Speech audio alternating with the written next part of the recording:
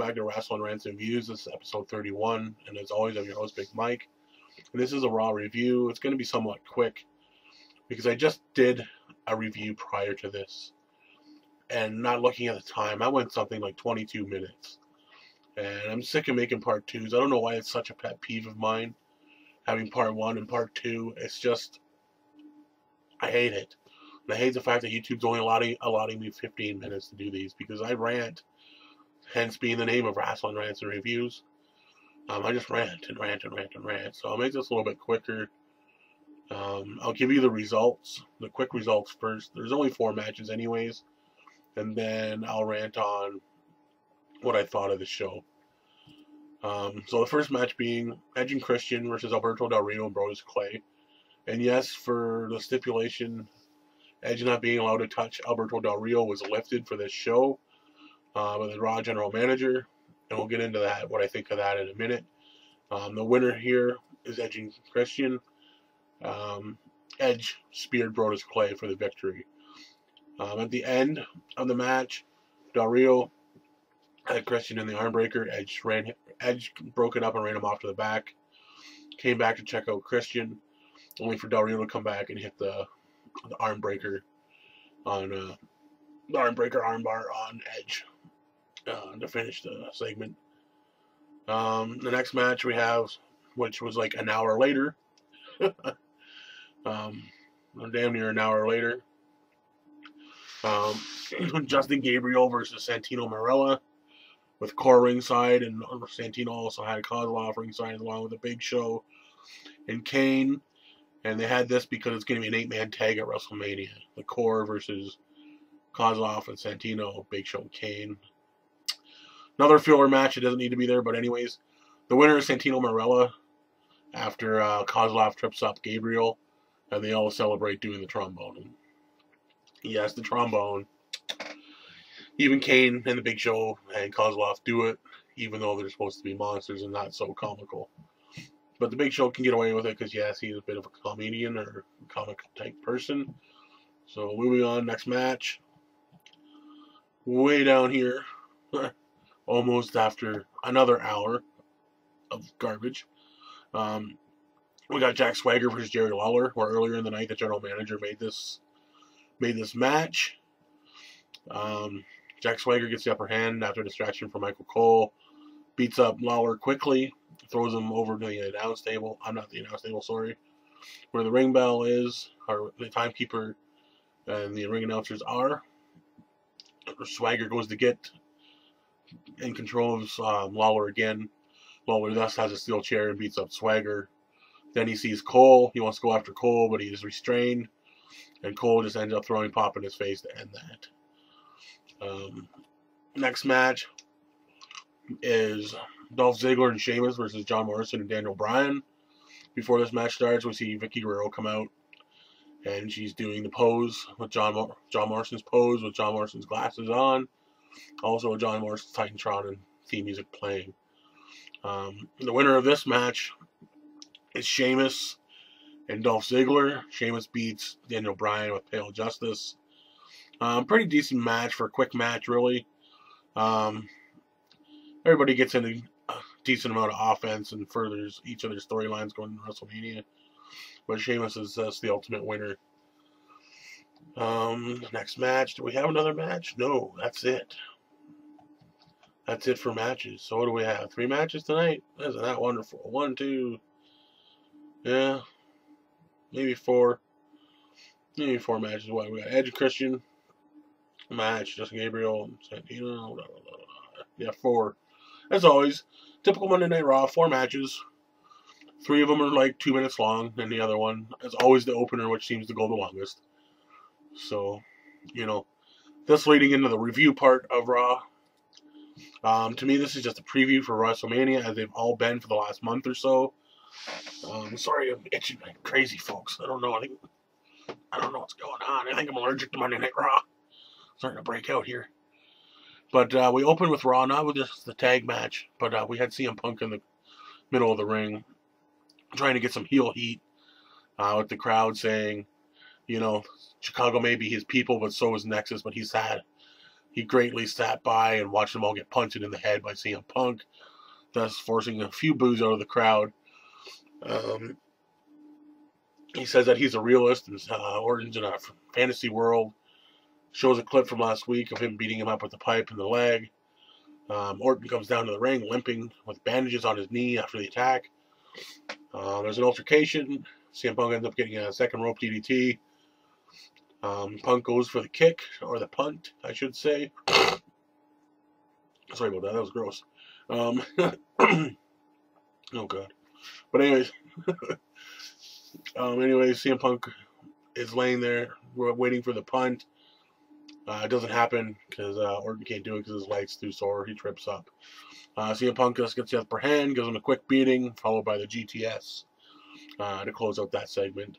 That's when we went into the tag team match and where we found out that Edge was able to hit Del Rio, which makes no sense for me. He's not allowed to hit him on SmackDown, but he's allowed to on Raw. And for me, it would mean more going to WrestleMania if they cannot touch each other. If there had been just a confrontation where they want to go at each other so badly, but they can't, I think that would lead better into WrestleMania. But I guess maybe they're looking for more heat on Del Rio going into Mania, because I think they're going to put the strap on him. I really do. But then again, it all depends what happens with Cena Miz. If Miz retains, I think Edge will retain. But if Del Rio wins, I think Cena will win. They're never usually two heel champions at the same time. At least heavyweight champion, WWE champion. But I think they just want more heat on Del Rio, so maybe that's why they did that. I don't know, but they should not have had a confrontation until WrestleMania, in my opinion. Would have made the match that much better. We go to a couple segments in the back. We see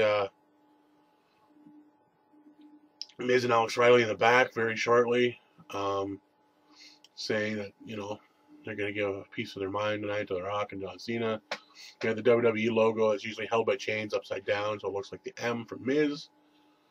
We get a lot of hype for Triple H and John Undertaker. Going to go face-to-face tonight. We see Snooki and Trish Stratus at a bar at the Jersey Shore, saying how they're training Snooki to be a wrestler, and how Trish is learning a thing or two from Snooki, how to defend off guys, or party like, a Guido or a Guidette, or whatever the hell they are. Poofy hair bitches, or whatever they call themselves. We leave that segment for a minute just to go right back. Like, Cool's there for some reason, and it starts being a ballroom brawl. They end up eventually get separated, and that's that. Triple H and Undertaker do face off. Undertaker comes down first, followed by Triple H. Triple H goes to do the whole water spitting routine as he normally does, but he's cut off by Undertaker's dongs. I know that sounds weird, but music, the bells toll as Triple H goes to do this. And they have a bit of a stare down. Shawn Michaels music hits, of all people. Shawn Michaels is in the house tonight. He comes down, and I think, again, if it wasn't for him, these promos probably would not have been that good. Because earlier, before this, they showed another vignette or video promo. And these video promos for Taker and Triple H, in my opinion, have been a lot better than the in-ring personal promos, because they just keep saying the same thing. The streak, it will end. I will die trying. Rest in peace. So, who knows? That may have been what it was going to be again if Shawn Michaels wasn't there. Shawn Michaels goes on and talks about them both. And then Triple H talks about Shawn going soft. That's why he lost, and that's why he's going to do what Shawn couldn't do. And then Taker gets on the mic, basically just berates Shawn a little bit, puts him over, but at the same time says Shawn wasn't able to do it. He's going to go in the Hall of Fame knowing that The Undertaker's the one who made his career come to an end. Yada, yada, yada. Shawn goes to kick him in the face. It gets blocked. He goes for the choke slam. Triple H splits it up. Gets in the face of Taker. Says he's got a surprise, and Shawn Michaels is going to tell him what the surprise is. Shawn never tells him. And he eventually just walks away, and Triple H is amazed that Shawn didn't say what his surprise is, or his secret is. To me, there's been speculation across the internet that it's going to be Shawn Michaels going to be some sort of enforcer or special referee. Without him saying it on Monday night, he may say it tomorrow or on SmackDown, or it'll be a surprise till WrestleMania or at the Hall of Fame. There's still time that he can do this. If he does do this, Taker will win. That's just because they think we're stupid. So we think, oh, Shawn Michaels has just stacked the cards against The Undertaker. He's definitely going to lose. No, because we're supposed to unexpect him counting the 3 for his best friend, Triple H. So, after that segment, the last segment of the night is what we go to with The Rock, John Cena, and The Miz. It is what it is. The Rock comes out, says a lot of the same routine that he does. He's a great motivational speaker. I think that's why The Rock can kill a promo. Well, not kill a promo, but totally put one out there and have people behind him, because he can definitely get it across to the people, with a little bit of humor as well. Cena thus comes out and says, you know what, I was part of Team Bring It. I said a lot of things that I said even a few years ago because I wanted you to come back. Listen to the crowd. They want you back. Yada, yada, yada. Cena got booed out of the building. And then he goes on to say what kind of problem he wants. Just to know what his real problem is with Cena, what The Rock's real problem is with Cena. Why he's not allowed to wear certain clothes or listen to certain type of music, or yada, yada, yada. Rock basically comes and says he won't judge Cena. There's only one man who does that. It's good Lord above. But the Lord won't stop him from whooping Cena's candy ass all over Chicago. Cena says if Rock wants to fight, he's here. Cena throws down the mic, yada, yada, yada. Gets in the face. The Miz comes out. Obviously to a bunch of boos. The Miz basically berates The Rock more than he does Cena. He just tells Cena he's going to lose. Then he just gets in the face of The Rock.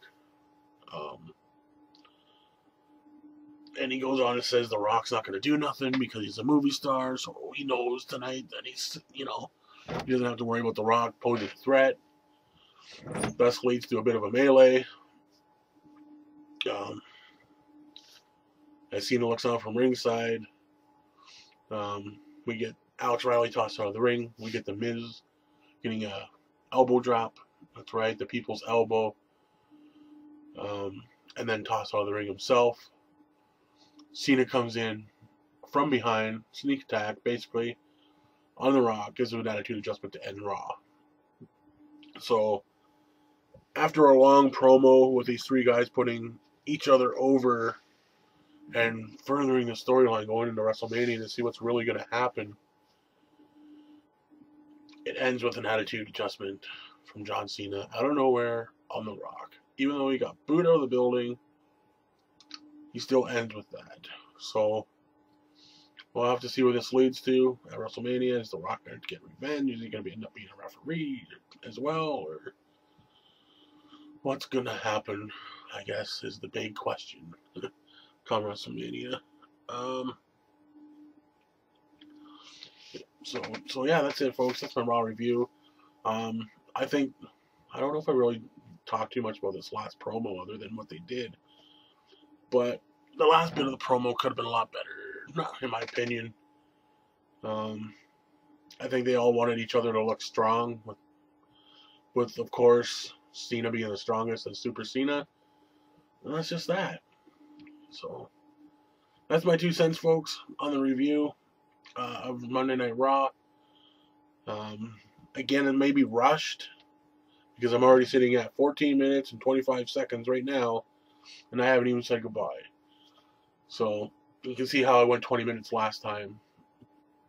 So, I really got to change up the format, because YouTube isn't giving me any more time. So anyways, on that note, I am going to say good evening, good day, good afternoon, however it is, wherever you are. Subscribe, comment, like, or dislike. For Rasslin Rants and Reviews, I am Big Mike.